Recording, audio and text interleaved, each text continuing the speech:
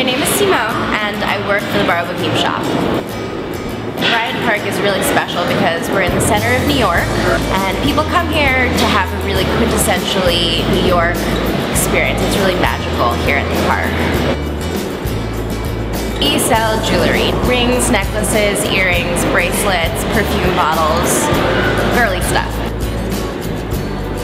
Jewelry is really special because it's not something that's essential. You know, you have to wake up and put on clothes, but jewelry is something that makes you feel good about yourself. It's like that extra added thing. Bara's jewelry is different from other people's jewelry because it's all handmade. We do lots of custom orders. If someone wants a certain stone on a certain chain at a certain length, we make that to order. We make it in the shop. For that reason, I think her jewelry is really special.